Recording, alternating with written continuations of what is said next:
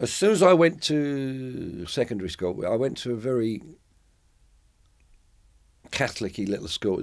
And I went there very recently, realising that was the last time I was really happy. And because I said I always wanted responsibility in my life. And I went back there and I realised that was the place to be. La, la, la.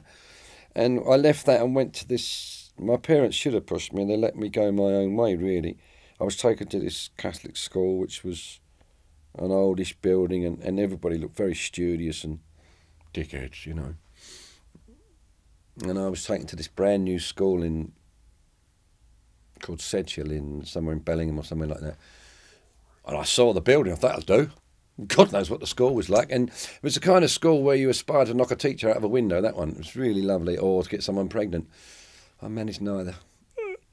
And I met Alan Lancaster there, I think within the first year. There was Alan Lancaster and Alan Key. Alan Key's brother was in a band called the Diggeroos, I think, and Ralph Harris's first band.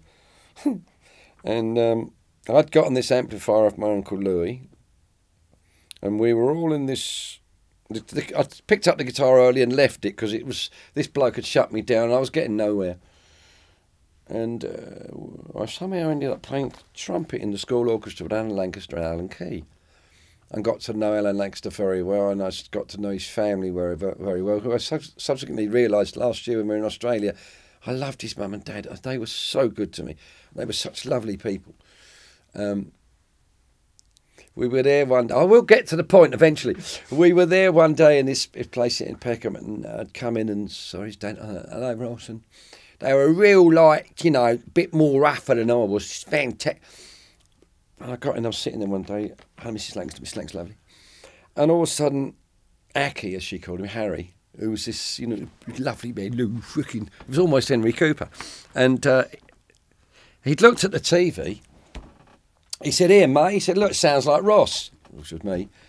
And she came out and she looked at it and listened to it and went, nah, he's one of us now, aren't you, Ross? Oh, I was so taken. However, I wish I could speak properly now.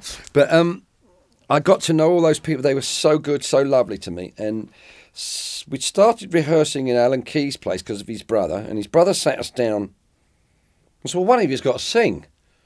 So Lancaster went like that. And so did Alan Key. He was shy. So Michael row the boat. I became the singer. It was that much of an audition. And a few weeks later, this girl moves in next door. We're 11, 12 years old, if that. And he's with this girl for a while, which is fine. They'd come up and girlfriends practiced. And all of a sudden he came to us. He said, I'm leaving the band. Well, group then. They weren't bands. Rory Gallagher changed it to band. He said, what do you mean you're fucking leaving?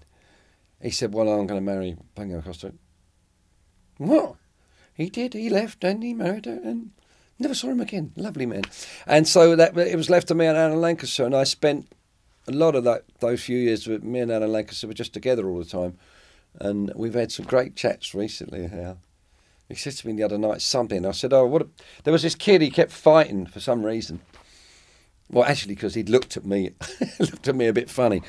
Who are you fucking screwing? It's so this fight went on for a week, one holiday.